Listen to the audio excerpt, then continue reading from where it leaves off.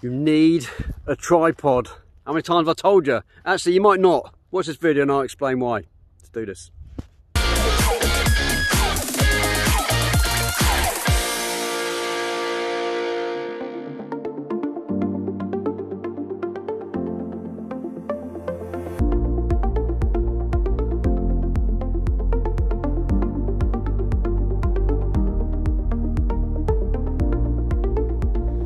Morning. Okay, this is probably going to be quite a short video, and you can see I'm actually down the seafront. I'm actually at Eastney Pier, just behind me there. I'm coming from my daily walk,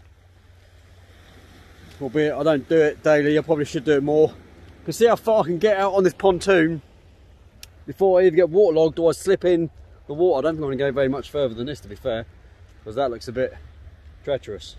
Not even down as far. This area is usually underwater. Tide is going out, and when the tide does go out, you can actually get around the corner, go round towards Eastney Beach. But today's subject, I haven't done a vlog for a while, by the way, so I'm quite looking forward to this. Today's subject is about having a tripod. Now, I have a tripod on there somewhere. It's around that side. Where is it? I think you can see it. It is there, I'm sure it is, yeah. And I've got it with me, but I'm probably not going to use it because look how sunny it is. Now let me dispel a myth. Now, I'm guilty for being one to, to proclaim this myth to be true. And the myth is that as a landscape photographer, you need a tripod. You do, really, you really do need a tripod. Because most of the time we shoot, it's not this sunny. Look how sunny it is. Ah, backlit. Most of the time we're doing our shots, we're at golden hour. Now the sun's going down, we're losing a lot of light. If we do things like long exposure stuff at that time of the day, if we're doing things like time lapses, which I do a lot, you absolutely need, it's a prerequisite, you need a good tripod. It's just the way it is. But look at the current situation with COVID and what's going on at the moment. I'm stuck in tier 4, which means I'm only allowed out for exercise. I'm not allowed out to do like a whole photo shoot. So I kind of go handheld. That thing there is giving me enough light. It's horrible. It's giving me enough light to have a really fast shutter speed. And if that's the case, then I don't need a tripod. Because if I've got a really fast shutter speed, what's going to happen? I'm going to take a shot so fast it's going to capture and stop any movement. Just is what it is. You just can't get artistic. So there's caveats. Obviously, if you're handheld and you go too slow, you're going to get handshake. It's just a given. But if you're out taking pictures, and if you can still program your stuff in. I mean, I know I was coming down here today. I didn't really want there to be lots of fishermen on the pier.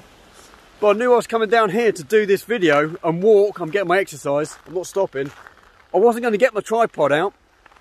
I've only bought it because I'm going to be doing a little bit of video for my my Landscape Photography Academy shortly. And I need to talk about gear I'm using. And I'll talk about my Landscape Photography Academy a little bit later. But I don't need my tripod. I'm walking. I'm not stopping. I'm walking. I'm getting my exercise. Why can't I have a camera with me? And this is the point. I know a lot of photographers at the moment are staying indoors. I get that. I am too. I'm not going out. I'm not doing photo shoots. I'm not doing any workshops at all. I've had to postpone or cancel my workshops. But I can still get out and do exercise, right? And I can still bring my camera bag with me on my back. Stop and get my camera out, take a shot or something and carry on. Why not? So there's not going to be a lot of B-roll to this video, mainly because I don't want to set my camera up, having to walk back past it loads of times. That's not, in my mind, considered exercise, but I will get a little bit of hyperlapse when and where required on my phone, so I can add a little bit of transition, you know, B-roll in there. That'd be quite nice. So let's get my camera out and we'll walk with you. And I'm going to take a shot of the pier as we walk back past it towards the car. Let's do that. Hold on. I can't hold you and get my camera out my bag. See you in a bit.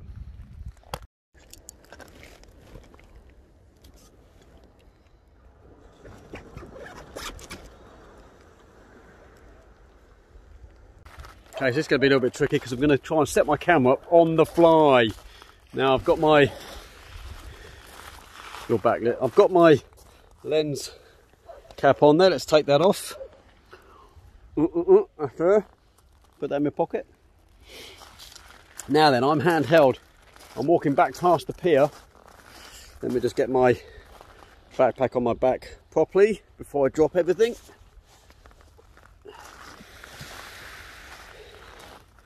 So let's have a look at what settings I've got at the moment. Ooh, not good. So I want to be, my normal current settings, or my normal base settings, should be around ISO 100, which is set at. I want something like F11, now set at. And I'm just going to use the meter in my camera. I point the direction I need to be pointing at and half click my shutter. It's going to give me a reading on my meter. And I'm well overexposed, so I need to speed my camera up. And I'm now getting a speed of 1/125th of a second. Now that's perfect, because anything slower than that, I'm going to start getting some handshake or some body shake in the camera. Luckily with this system, I've got body, in-body stabilization in the camera.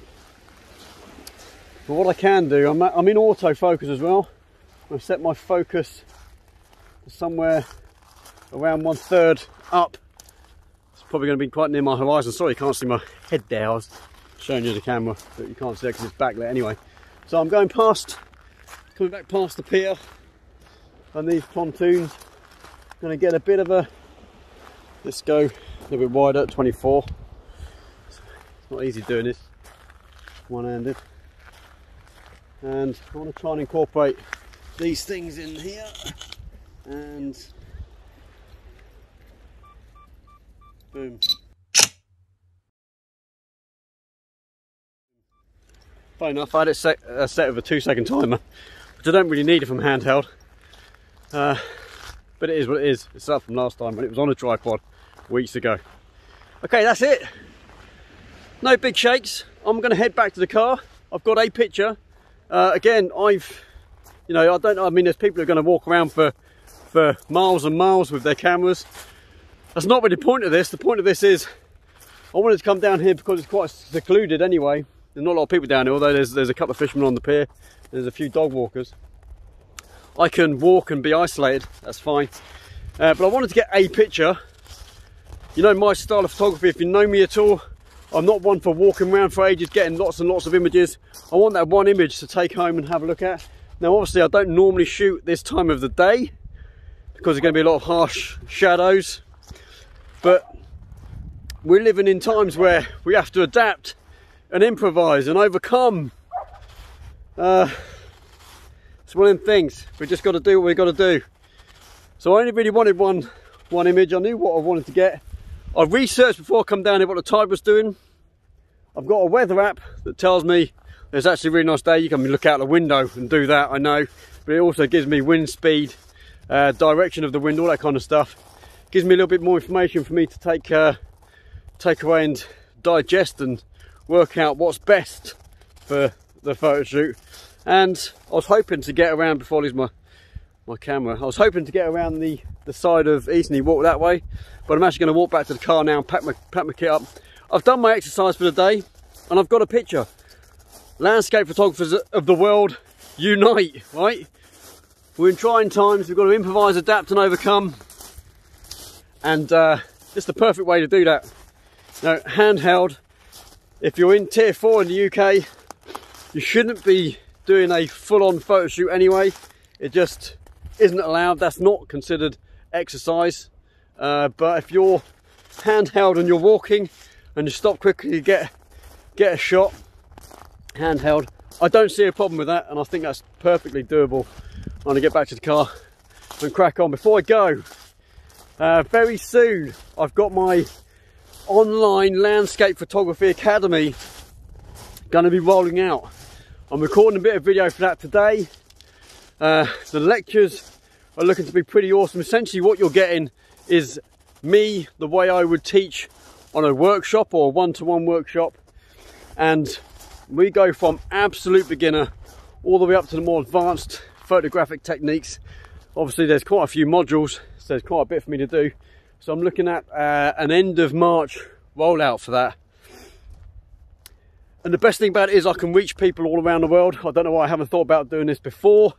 I'm actually really excited. The feedback I'm getting at the moment from some of the people that I'm showing some of the content to is amazing. They're really happy with it. I'm getting really good quality feedback, and it's going to be an amazing course. If you want to join me on that course, pop across to my website. There's a link below this video. Sign up to my newsletter, and when I roll it out, the people who are signed up to my newsletter are going to get a whole month where they can sign up with 35% off, and then the rest of the world who haven't signed up to that will then have to pay full price, after that month. And the best thing is I'm going to be adding modules throughout the year, adding modules throughout the coming years as well, different modules. As I do more stuff, I'm going to be adding night photography, I'm going to be adding all kinds of other bits and pieces. You will get that for free. The extra stuff is all going to be part of the one single cost you pay. There is a monthly option as well, but the one single cost you pay, you then get access to everything for life. It's pretty amazing. If you're interested, have a look at my website. If you've got any questions, just pop me an email. There's a link to a contact form on my website, and I'll try and answer them as best I can.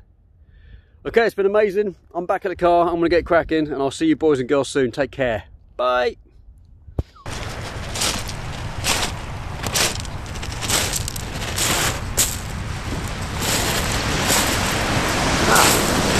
You're still here.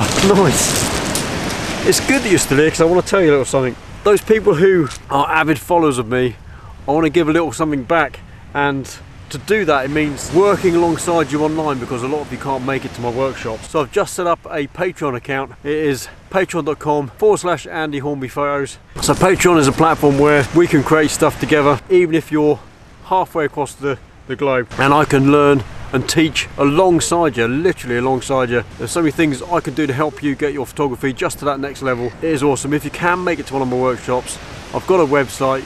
Go to ahphotographyworkshops.uk and have a look, see what I've got going on. But if you can't make it to one of my workshops, Patreon is a really good platform where we can create stuff together and we can take your photography to another level. So if you like what I'm doing and you want me to learn alongside yourself, see you there. Take it easy, have a good day. Bye.